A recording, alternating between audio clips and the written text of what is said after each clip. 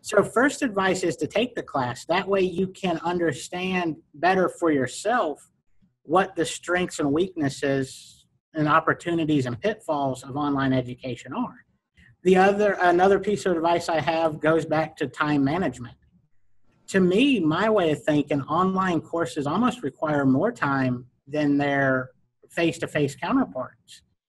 So understanding that and understanding as an instructor, but then as a student, you've got to be, to my way of thinking, more motivated and more dedicated, because you got to get up and you got to do these classes on your own time. There's no classroom meeting. There's no nothing.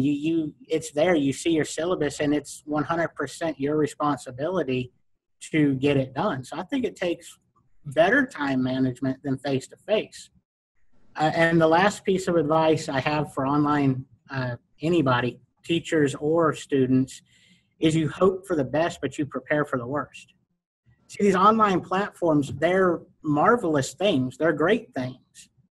But they're machines, and the machines built by men, so they will crash. At some point, the online platform will experience a technical issue. Now, I go back to the floods. I go back to when we talked about the floods in 2015. Great pieces of this state were without telephone lines for a great amount of time. That meant great pieces of this state couldn't do online education because there was no internet.